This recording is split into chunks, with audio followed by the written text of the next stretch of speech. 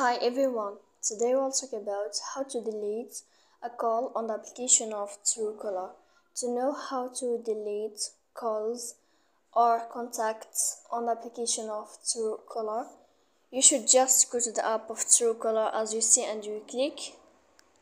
After that, in this page here, you will find this list of calls.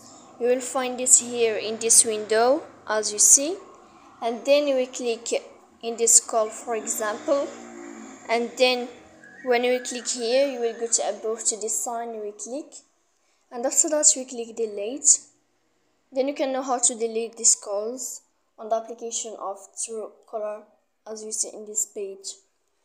So please don't forget to support us by like and subscribe. See you next time in another video, and thank you for your attention.